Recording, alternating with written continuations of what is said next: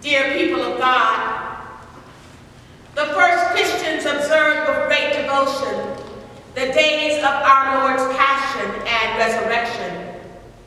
And it became the custom of the church to prepare for them by a season of penitence and fasting.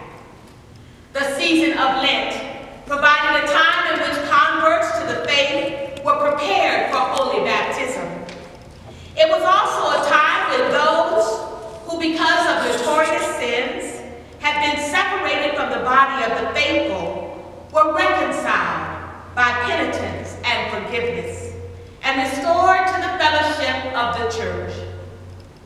Thereby the whole congregation was put in mind of the message of pardon and absolution set forth in the gospel of our Savior, and of the need which all Christians continually have to renew their repentance and faith.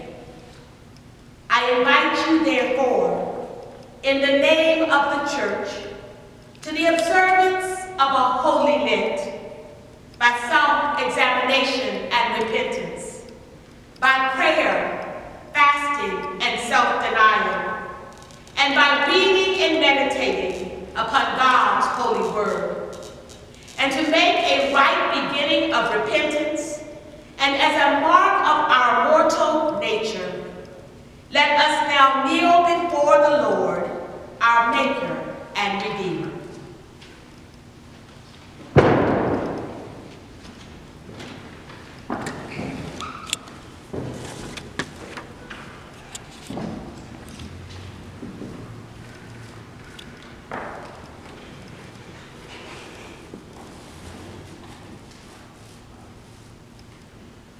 Almighty God, you have created us out of the dust of the earth.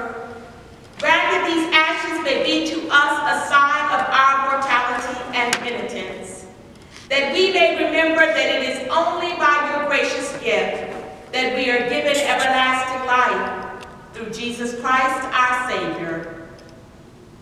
Amen.